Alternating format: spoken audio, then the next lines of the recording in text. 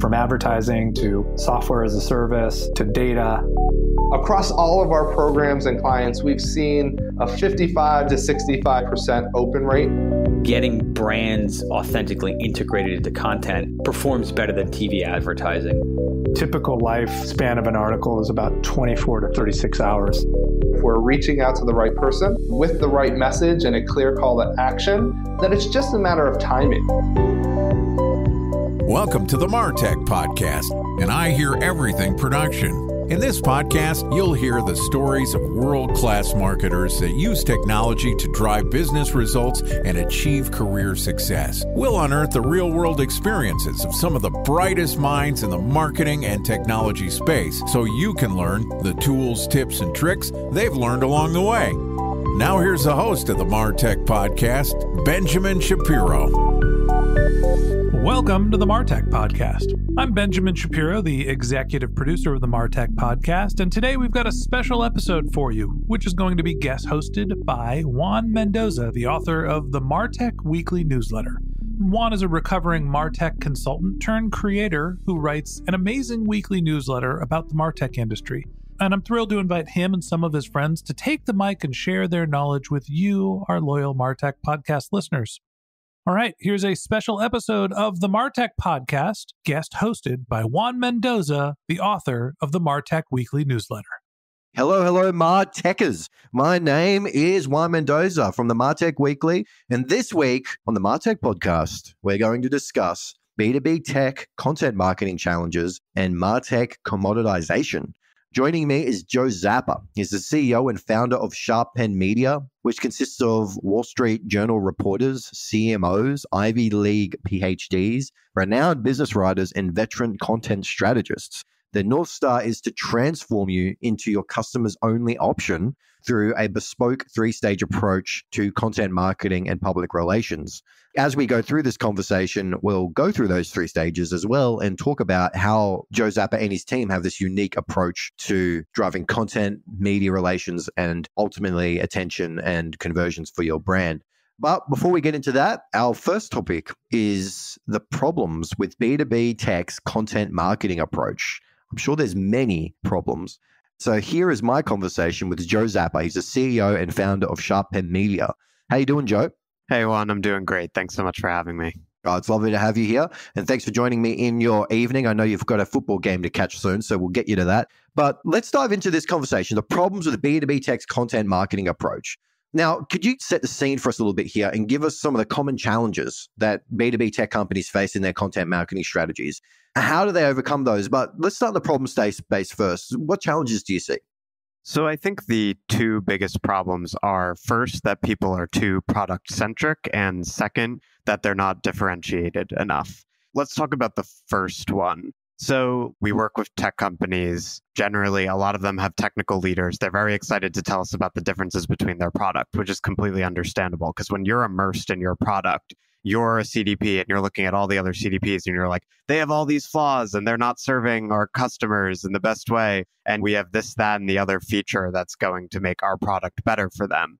But the problem is that it's very hard to make that sticky for the audience. Like most people at any given time are not in the market for a CDP, even if they are your ideal buyer. So they don't necessarily want to read a breakdown of your product features and how they differ from another product's features. And two, you're not going to reach anyone outside of your immediate target market if all of your content is just about your product. So the way we get beyond that, or the way any MarTech company can get beyond that, is to make its story and its content valuable to the audience beyond the scope of its own product.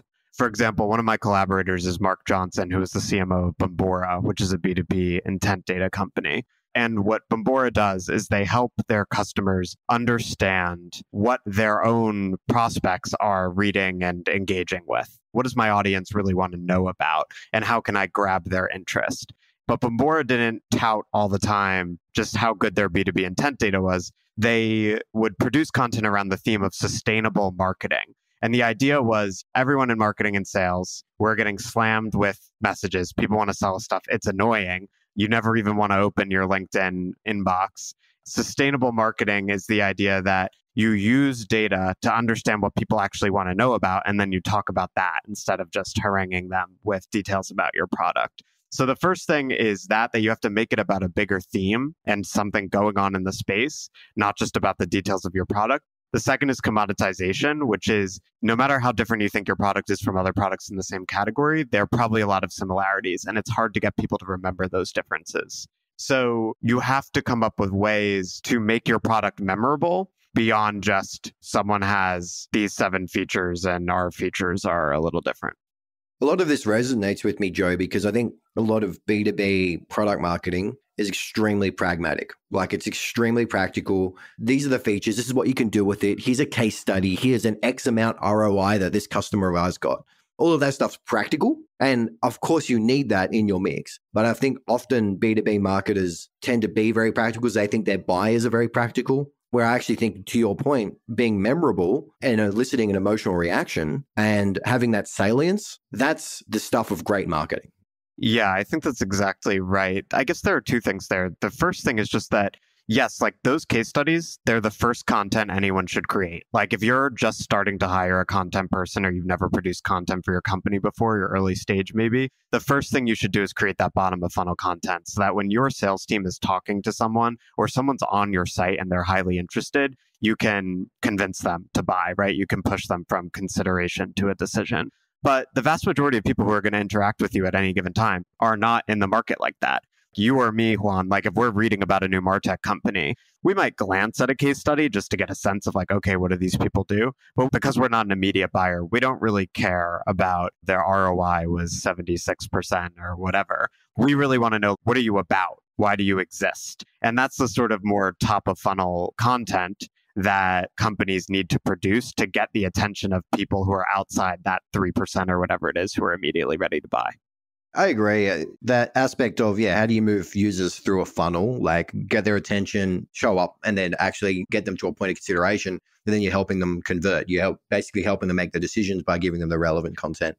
All of that is so obviously helpful. And I love your point there about starting from square one, like your first day. That stuff is absolutely critical. It's the real foundation for everything you do. But again, I would say a lot of B2B just don't have that vision that really not just makes people compelled to have a look at the product, but get them excited about what is possible with this particular technology.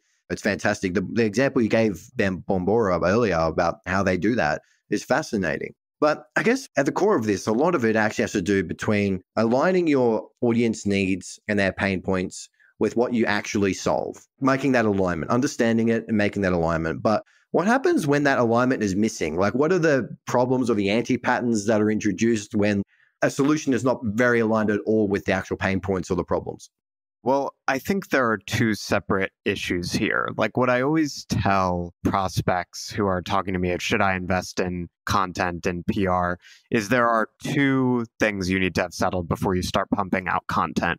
One is, do you have product market fit? If you don't, like if you're an early stage company and you have 5 customers, pumping out content cannot solve that problem for you. Usually the way companies in our space get their first 10, 20 customers is founder-led sales. It's networking. It's sort of like in the weeds. And then they have the privilege through scrapping for those 10 to 20 initial customers of understanding who really is our ideal customer. With whom is our content going to resonate and what kind of content should we create to resonate with them? But before you have that product market fit, you can't really pump out content because you don't know to whom you're speaking or what you should be saying to them.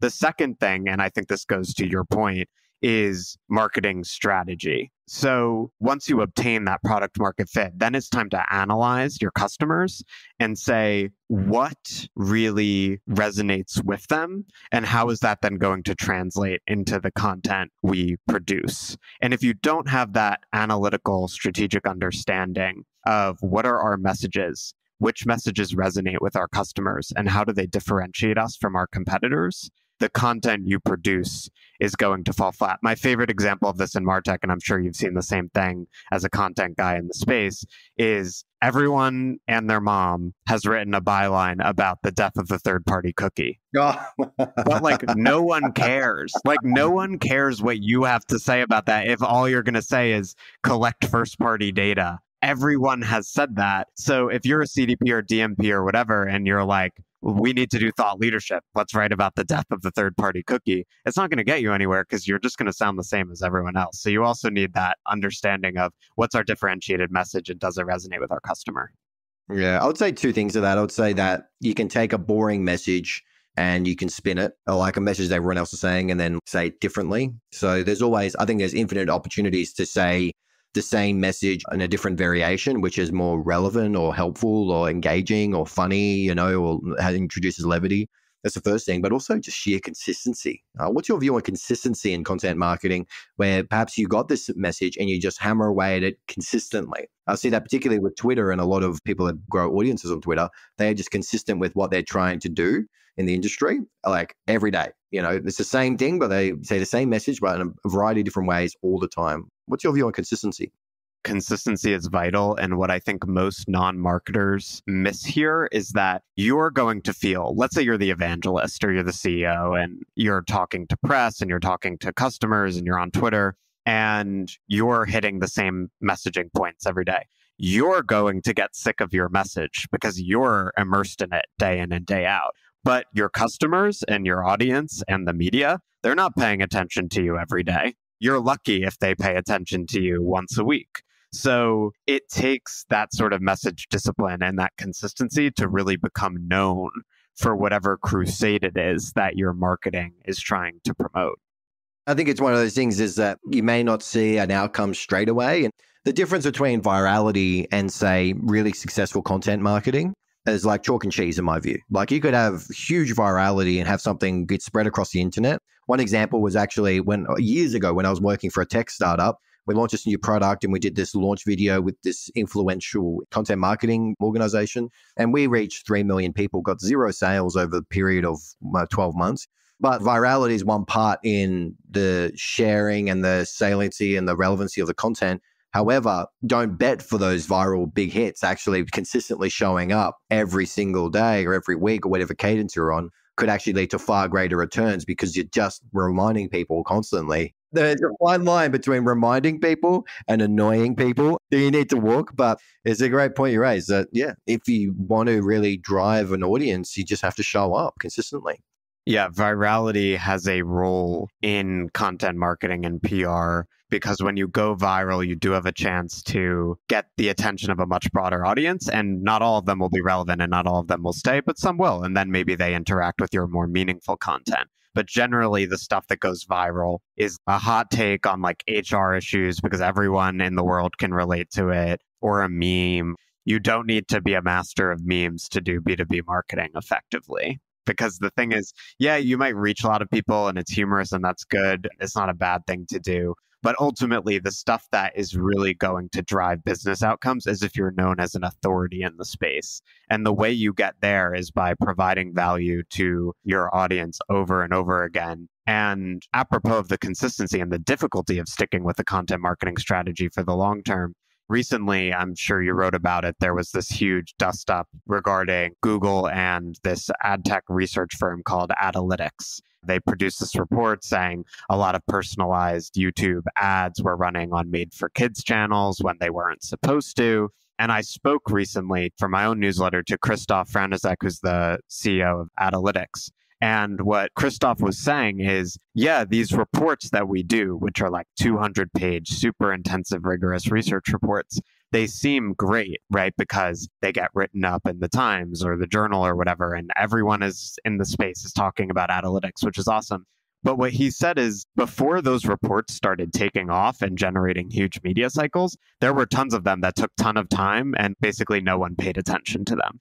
My point is that when you are providing value and you're using the data in your own platform to educate people about the space and help your target audience do their jobs better, most of it is not going to go viral. None of it may go viral, and it may take a while to catch on. But what you need to look for are just like leading indicators that you're starting to resonate with some people and that it's building over time. And you need to like not expect to go from 20 Twitter followers to 10,000 in 6 months. It builds up over time. And if you provide that value and you see it's resonating with people, you will see returns from it ultimately. Yeah, I think that's the point. It's more of an investment in how you want to be perceived by your customers in your media and media as well. It's an investment. And sometimes investments take a long time. But once you get that ball rolling and then you've built that really strong, like I look at, for example, HubSpot, their content marketing, and they're kind of hailed as the champions of SEO. Because you search for something related to marketing, there's a chance that HubSpot's going to show up on page one at all stages, no matter what you're looking for in marketing. And I think they just really nailed it because they've just been consistent. They've on a schedule, they got a plan, and they do it. And then they were at the right time when the internet was still very early to start that, but it doesn't mean you can't start today and be consistent. I think interesting. Do you think this is a common misconception in B2B is that a lot of marketers try to do the big bang, the big thing over a slower cadence instead of that regular humdrum consistently? Like, is that an anti-pattern or is there some validity in doing the big showcase launches, things like that? I think the problem is that when you do the big launch, what will happen often in our industry is a company will say, we're going to have our Series A announcement, right? So now we've got to go out and get a PR firm. But it's very hard to get the attention you want for that quote unquote big announcement if you haven't been doing the gradual work of building an audience in the first place. Like the press is way more likely to cover you if you've been providing value to the press by helping them understand your industry and tell better stories over months and years. People in the industry who are not your immediate customers are way more likely to care when you have a big announcement if you've been providing value to them for months or years. So that's the problem with relying on that big announcement. Definitely, it's not a dichotomy. One works really well with the other. And it's a great thing to keep in mind. Well, that wraps up our first episode of the Martech podcast with Joe Zappa, the CEO and founder of Sharp Pen Media. Thank you very much for joining us. In part 2 of our interview, which we'll publish tomorrow, definitely catch it. Joe and I are going to discuss a very different topic, but I think we'll have a little bit of overlap, which is, can Martech avoid commoditization? If you can't wait until our next episode, you'd like to learn more about Joe, you can find a link to his LinkedIn profile in our show notes. You can also DM him on Twitter at Joe_Zappa, all lowercase, or visit his website at sharppenmedia.com. Thanks for joining me, Joe. Thanks so much for having me. Okay, that wraps up this episode of the Martech Podcast. Thanks to our guest host, Juan Mendoza, the author of the Martech Weekly newsletter. If you'd like to get in touch with Juan, you can find a link to his LinkedIn profile in our show notes, or you can contact him on Twitter. His handle is Juan Mendoza, but it's spelled crazy pants. It's JU4NMEND0Z4. Or it's a little easier to just visit his company's website, which is themartechweekly.com. Just one more link in our show notes I'd like to tell you about. If you didn't have a chance to take notes while you were listening to this podcast, head over to martechpod.com where we have summaries of all of our episodes and contact information for our guests. You can also subscribe to our weekly newsletters, and you can even send us your topic suggestions or your marketing questions, which we'll answer live on our show.